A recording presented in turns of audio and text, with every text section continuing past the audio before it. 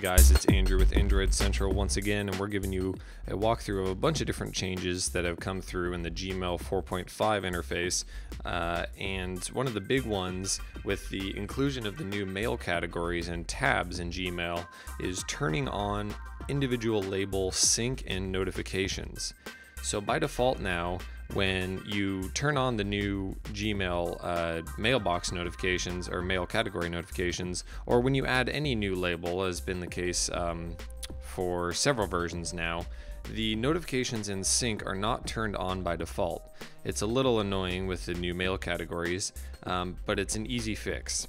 So for example, if we would like to turn on, well, these are all turned on already, so we'll just use the basic example from our writer queue here. So when you get your email list pulled up in any folder, any label, or any tab that you create, you can always go to the settings button up top and the label settings, and this will take you into a specific settings just for that label.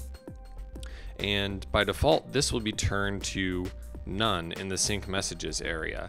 You can change in the main settings how many days to sync when you turn this on. By default it's 30, I've set it to 60, but then you can also select all as well, and it will pin, for lack of a better word, all of your mail down onto your device.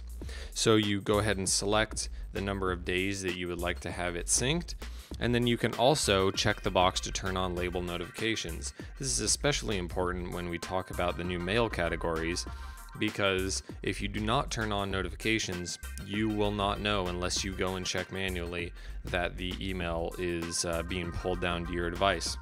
You can of course select the sound, turn on vibrate, and select whether or not you want it to notify you periodically of the number of messages that are available, or to notify you every single time that a new one comes in. For something that's important, you probably want sound, vibrate, and notify for every message, and you may even want to kick up the sync to sync all, so that in places of bad connectivity, you have all the messages pulled down preemptively.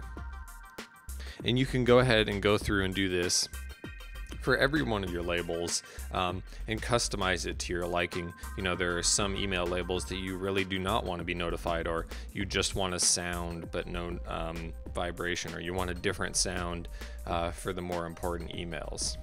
So that's your quick look about changing the notifications and sound and sync settings in the new Gmail 4.5 interface. Thanks for taking a look, guys.